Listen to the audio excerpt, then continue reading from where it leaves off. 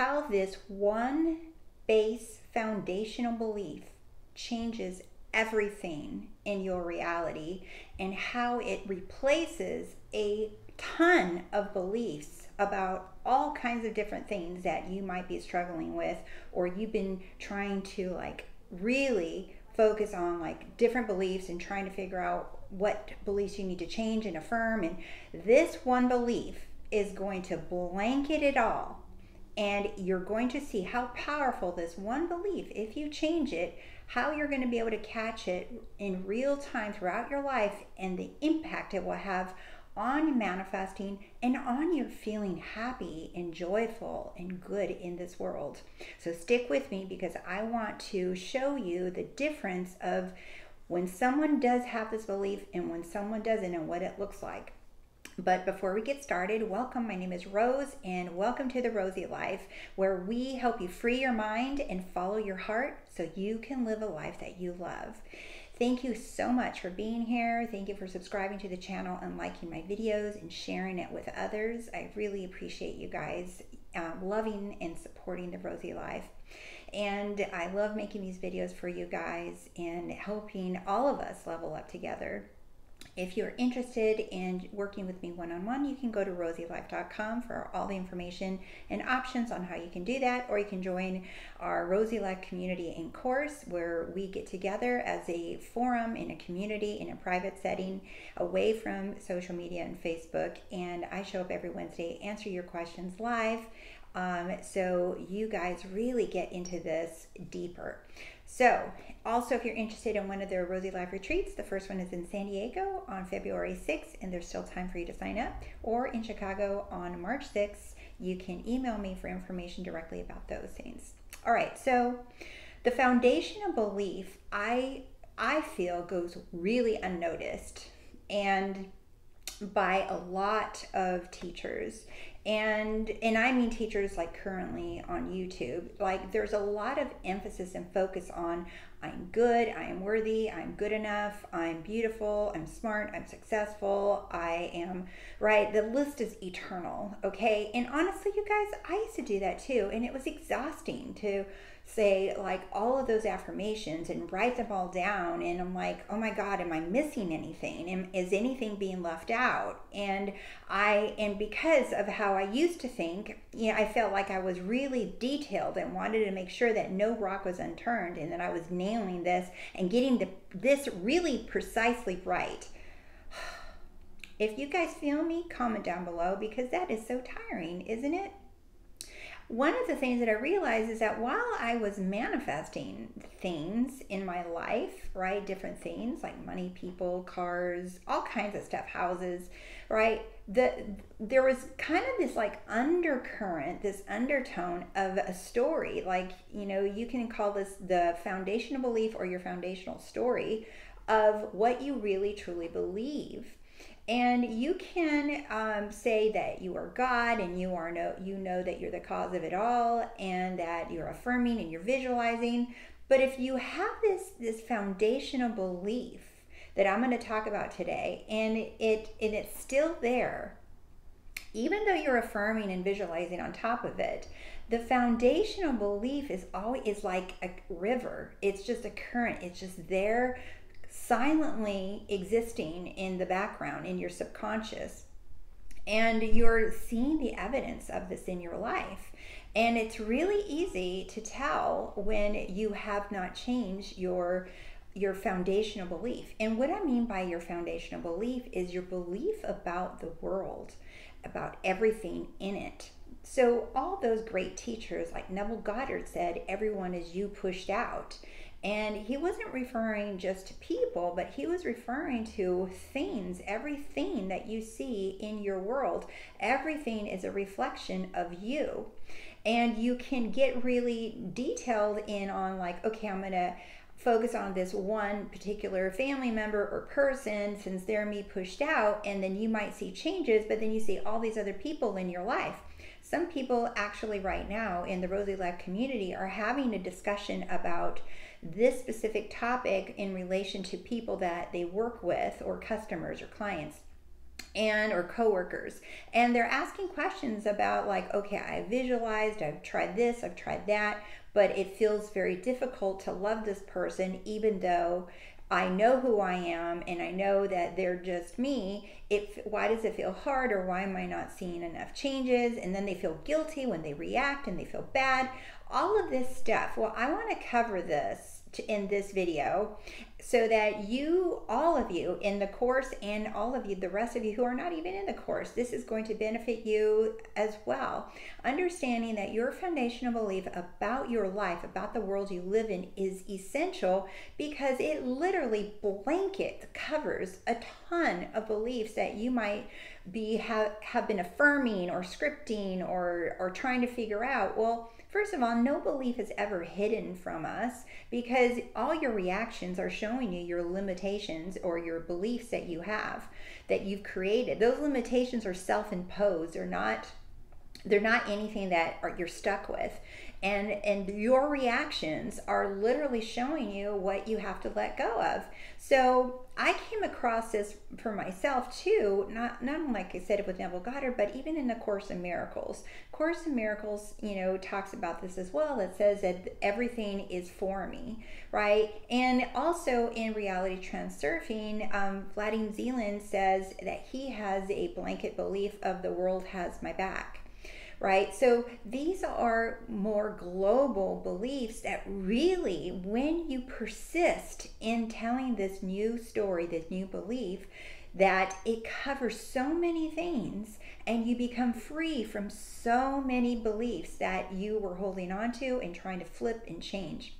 So the blanket belief, or the foundational belief, it kind of covers a little bit of Course in Miracle and what these other, great teachers have talked about. And it is everyone and everything is for me. Now think about that. Everyone and everything is for me. I really want you to sink your teeth into it and not just say the words.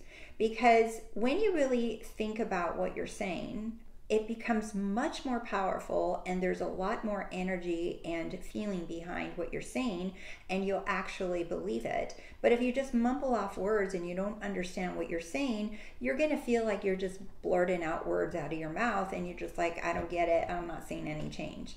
So to me, when I say an affirmation, I really understand what I'm saying and what it implies for me personally. And that is what I want to share with you.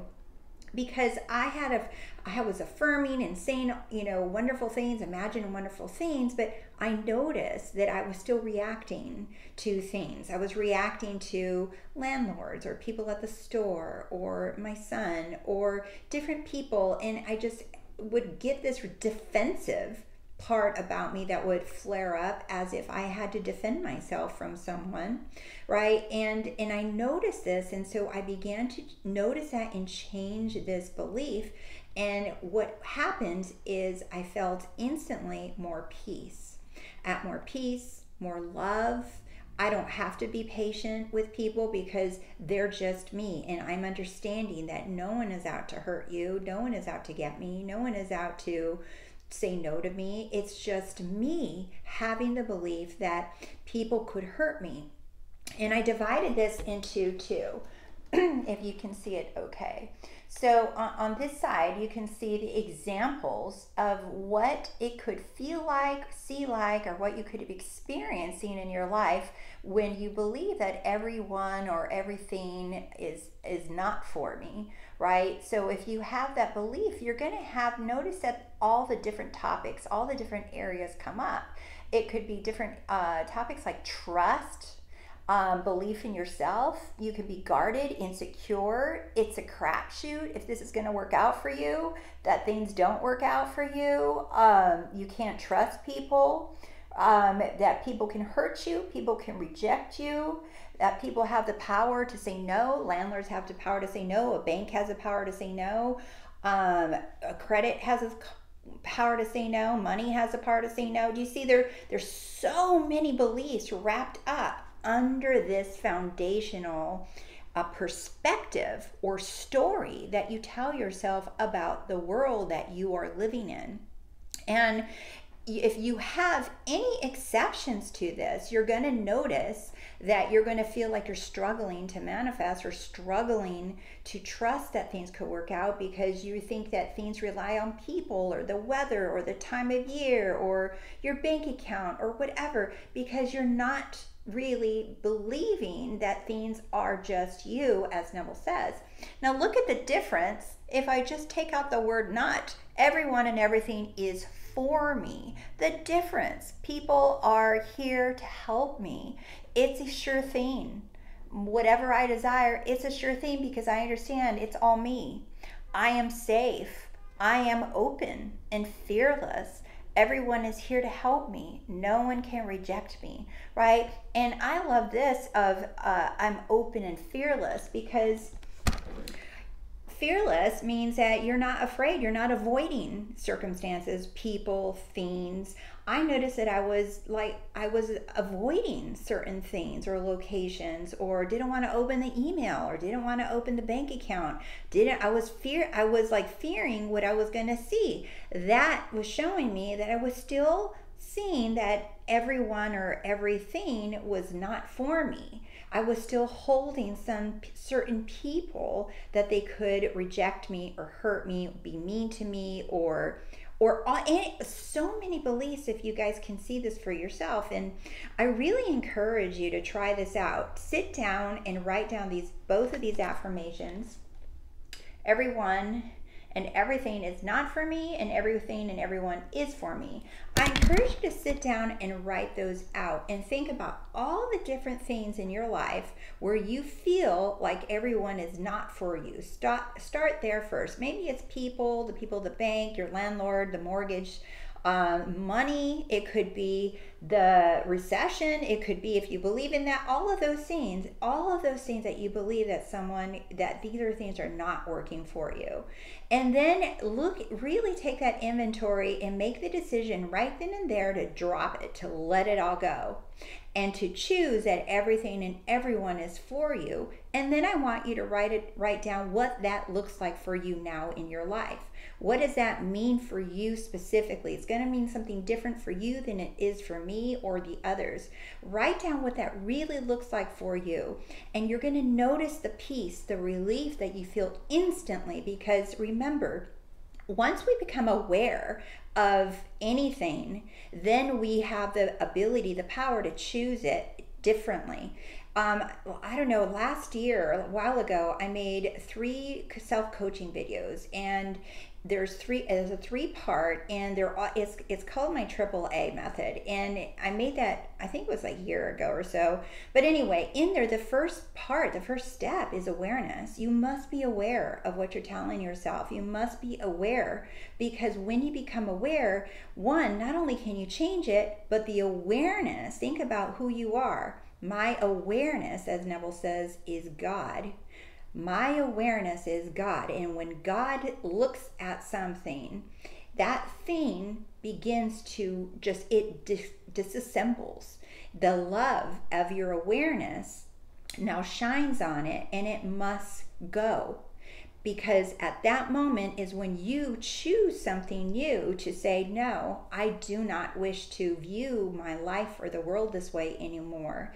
And this is not a one and done. This part is very important. I want you to hear my out.